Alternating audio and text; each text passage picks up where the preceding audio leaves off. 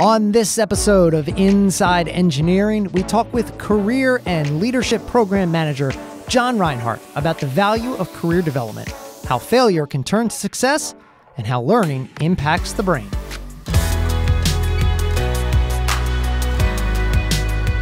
Inside Engineering, untold stories and fascinating people from the world of civil engineering. This is episode 6, recorded in August 2019. Career and Leadership Development with John Rinehart. Inside Engineering is brought to you by RK&K. Learn more at rkk.com. All right, welcome back to another episode of Inside Engineering. This week, we have with us John Rinehart. John is the Career and Leadership Program Manager here at RK&K, and we're gonna talk today about some of the things that he gets to do, how that brings value to our clients, and some of the path that sort of led him to doing what he's doing now. So John, welcome to the podcast. We're glad to have you here. Thanks, Tim. John, you are the Career and Leadership Program Manager. What does that mean? Well, actually, I have been at RK&K 4 days longer than my title has, because one of the first things I was asked to do was come up with a title for what I was doing. And after going back and forth for those 4 days, we came up with the Career and Leadership Program, really looking at, we hire technically strong and great people. But what else is there that we can give them to not just be great engineers, great scientists, great planners, but great all-around RK&K team members? So I know the answer might seem obvious to some and maybe not to others, but what you do, how does that help our clients? How does it help us win work? How does it help us recruit better people? All of these things that, really, at the end of the day, we're a consulting firm looking to do great work and win great work. How does what you do help our clients? Sure. So you can have the greatest ideas, come up with the greatest plans, but if you're not able to communicate those plans and communicate them to all stakeholders, not just other technical experts, but to the public, to the funders, if you're not able to build and manage the teams that'll bring those plans to completion, as much as I dislike the term, if you don't have the soft skills, you're not going to be able to make your hard skills a reality. And even though I hate the term soft skills, there really isn't a better term to come up with all those things that really are the key to being successful. Is there a story of success, without going into too much detail about it, but that is sort of you've seen in your time here or elsewhere in your career that really exemplifies what it means to do what you do? Sure. What I always say is that almost everybody has leadership potential in them. And as important as the workshops we offer, the coaching we do, it's really helping people see that potential, seeing their ability, and then giving them the opportunity to make it a reality. And I've seen numerous times where someone, well, I'd like to learn a little bit more about leadership, and maybe I can increase this skill. But it's really over the course of time, having them understand that they already are a leader. It's just, having that motivation to step up, to take the lead, to really step up and step in. What's something you wish you had known earlier on in your career? I think one of the biggest things is that, you stop and we can sell what we do and we can point out the importance, but you have to give people the opportunity. You can teach the best classes, you can have the greatest content, you can bring in all kinds of experts, but if all at the end of the day it is just more workshop, more information, you've pretty much wasted your time and money. It's really giving the people the chance that here's what you've learned, now apply it. And if you don't give them the opportunity to use it, they're never really going to develop it beyond where they probably are right now. Right. What are some of the opportunities that team members have here to grow their leadership skills or their career skills outside of working on a specific project? I think you look at what we offer, and through the Cornerstone Learning Management System, we have over 300 topics available. Everything from running a better meeting to helping resolve conflict within your team to Steve Young's safety library, short 5-minute videos up to hour-long self-paced courses, things you can do on your own. They're the technical writing and other workshops that we offer periodically throughout the year. And there's the opportunity to just give me a call or send me an email and saying, I'd like to work on this. What do you have that might help? I think the other thing, and it's really, empowering people to take their own lead towards leadership. Have you offered to run a staff meeting? Have you asked if you can go along on a client meeting just to get a sense of how they work and, really what our more experienced leaders do? Have you reached out to those experienced leaders and saying, do you have time for a cup of coffee? I'd like to talk about how you got to where you are and maybe how I can get there as well. That's some really good advice. I mean, I think there's advice to be had, in career development for everyone from a young and aspiring engineer all the way through the later stages of the career. And I think there's some great opportunities there. And you mentioned opportunities. You mentioned the Cornerstone Learning Management System. I mean, everything within there is something that people can get professional development hours for. Is that correct? Yeah. And that's one of the other things sort of stumbled into when I started, and makes sense that the professional development, the PDH, would also be part of the career and leadership path. But looking at what we offer, and we've archived and recorded all of the presentations for, I guess, the last 3-4 years. It's not just about, do you have enough credits to get your license renewed? And really want to emphasize understanding what RK&K does. One of my favorite stories, we have one of the nation's leading experts on bats and did a PDH Third Monday presentation for us that actually helped lead to a new project in Florida because we had someone who sits in Pennsylvania, but when they found a bridge that they wanted to do inspection on, were a little leery about, well, is this an environmental issue because there are bats on that bridge? We had a senior project manager who said, oh, no, we've got a guy here who can take care of that. Let's connect them to the client. So it's really about, learning about what the company does. A few weeks ago, there was the story, heavy rains expected in D.C. There was going to be flooding. If you attended our PDH presentations, we actually did the flood evacuation plan for the district. It's really just understanding everything we do from Miami up to Florida or up to Pennsylvania. And for those of you listening and wondering what John is talking about with the Batman and people designing flood plans, we plan to have those people on the show coming up. Ryan Lieberher in Pennsylvania is our bat guy.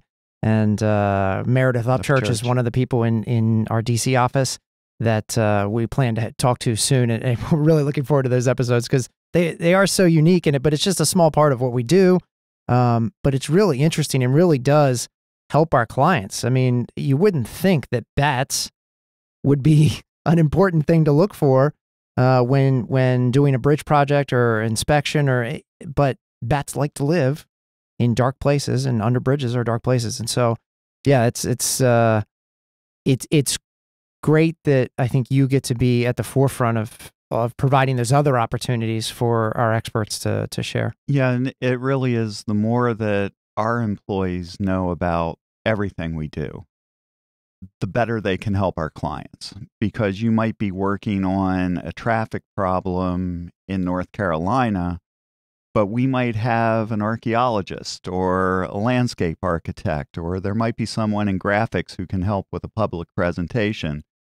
We have 1,400 employees with all these great experiences and knowledge that every client can benefit from, as long as those 1,400 know what's available within the company. Right, right.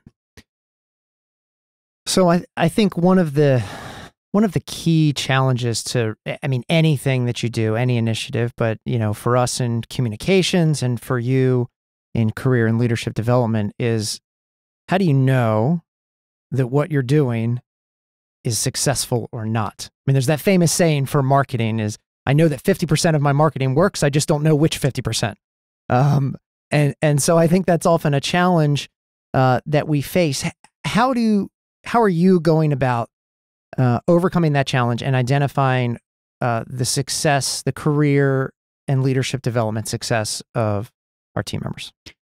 I think for me, the easiest way to measure it is the number of times that someone comes to me and says, you know, so-and-so attended your last workshop, or so-and-so talked to you about their career development. They recommended I come and see you. It's really hard to come up with metrics for what we do. Right. But anecdotally, the more people who are coming based upon, I was told by my supervisor that I should see you, or I heard from my coworker you were able to help them. That's the easiest way for me to see if what we're doing counts. I mean, we do get, and it always puts a smile on my face when you get the wanted to thank you for doing this workshop, or wanted to thank you for this program. Because of that, whatever. Normally it's, I talk to my manager about what the next 5 years look like. We get the ones where, someone will come in and say, well, I was considering a career change, but after going through your program, I realized what I really needed to do was talk to my supervisor and say, where do you see me in the next couple of years? You mentioned workshops. And so what are some of the workshops that we put on here that are some other career and leadership opportunities? Had mentioned the technical writing. Mm-hmm. We also do a program called Engagement Magic, which looks at, what motivates you, beyond the basics of salary and benefit. Is it a stable work environment? Is it constantly learning new things? Is it working with new people? Is it working with the same people? But really helping you recognize what your self-motivation is and how we can help you fulfill that. We also do the Center for Creative Leadership's talent conversations workshops for our managers and directors. And again, looking at when you're talking to an employee about where you're going in your career, aligning that with what our K&K needs so that the two work perfectly together. There's Toastmasters. We have our Toastmasters clubs. Currently, it's for the Baltimore office as well as the Virginia offices who participate remotely. Works beautifully. Sounds a little bit different, but if you dial into one of their meetings and you see how they pass the responsibilities around between the different offices, it's really fun to watch. We also encourage any employee that you look for your local Toastmasters club. Our ultimate goal is that you spend a year with your local Toastmasters club, come back to your RK&K office, and start up an office club there. The partners have been incredibly supportive about the Toastmasters efforts. Yeah, absolutely. Is Dale Carnegie training as well? We also offer Dale Carnegie. We do their 2-day high-impact presentations workshops. We use their management program. We, like I said, starting with what's available on the learning management system up through the workshops that we offer, the programs we can send you to, up to and including, we had the University of North Carolina come in and do a day-long negotiations workshop for us. Wow. There are all kinds of opportunities out there. We just need to find the right fit for each individual. Right, right. No, that's really cool. I mean, it's nice to be somewhere where it's clear that your boss and your boss's boss, all the way up to the top of the company, cares about your professional development beyond just what can you do for me on a project. It's refreshing. Yeah, and really from a client perspective or from a public perspective, wouldn't you rather work with someone who knows how to write a great email or, is responsive to your phone calls versus someone who's just technically strong but doesn't necessarily have those soft skills? Right. Absolutely. All right, John. I'm going to throw a question at you here. Throw away, Tim. It's an important question because it shows, it tells us a little something about you. John Rinehart, what is something that you are curious about right now in life? Besides the fact that I've always wanted to learn how to weld, I think professionally, what I've been curious about recently has been the connection between leadership development training and how it actually both impacts brain development and how the brain reacts to that type of training. Looking at it more than just we're offering you information to truly looking at how do we help you look at a new way to think. Some of the research that's been done on intrinsic motivation, some of the research that's been done on the key role that happiness plays. One of my favorite quotes from Sean Anker is that if you're looking for happiness to follow success, you'll never get there. But if you realize happiness is the predecessor to success, you're already there. And really seeing how just your motivation and how your brain works impacts how you learn and what you learn. That's good stuff. That makes me want to. That makes me want to go be curious about that too. And that's available on the Cornerstone Learning Management System. We have that information. That was a sneaky plug, John. But in the show notes for this, we'll hopefully John can provide us with a link or two to some of that research he's been looking at or some articles that can spark some interest, and we'll throw those in the show notes for this episode.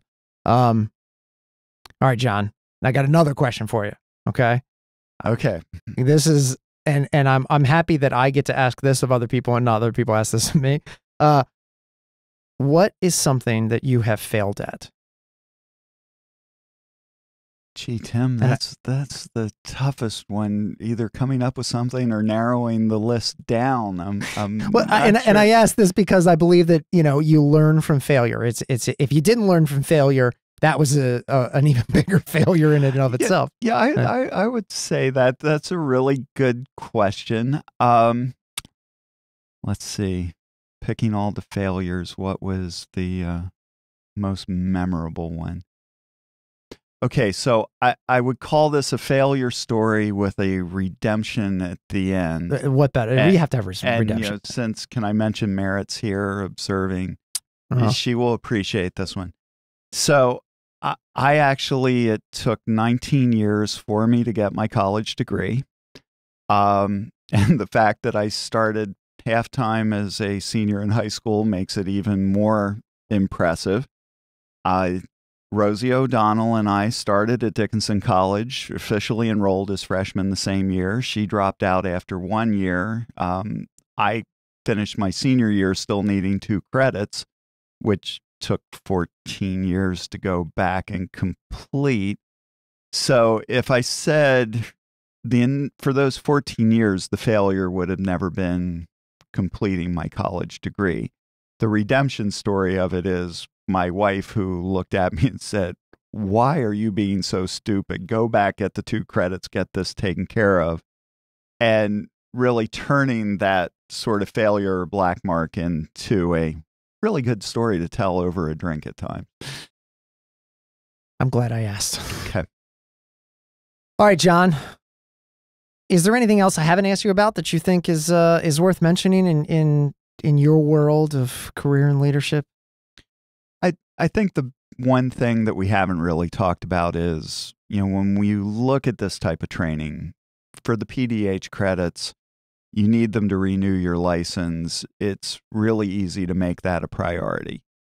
A writing class, a public speaking course, talking to a director or senior manager about maybe a mentoring relationship, that's easy to push to the side. But if you look at the really successful people, not just at RK&K, elsewhere, they find the time to do those things. The quote that I have blown up on a giant poster outside my office is from Tom Peters, Baltimore native and civil engineer before he became a leadership guru. And his advice is hang out with freaks. You know, find different people to hang out with, not just the people you work with, but from different walks of life, from different professions.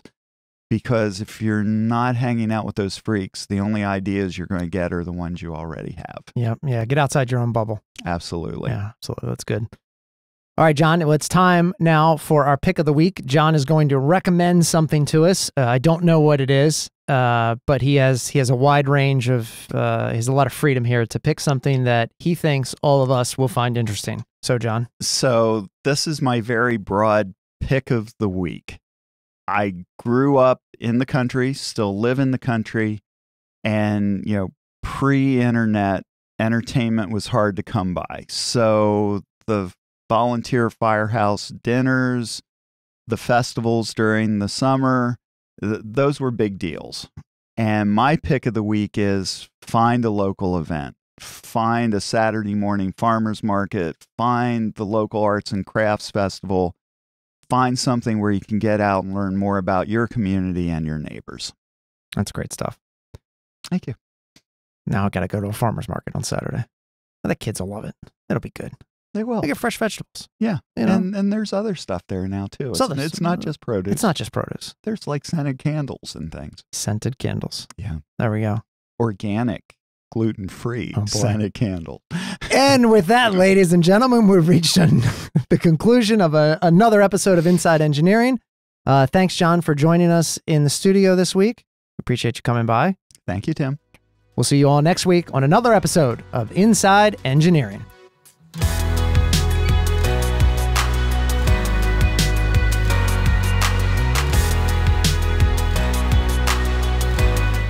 Hey everyone, thanks for watching this episode. I hope you enjoyed it.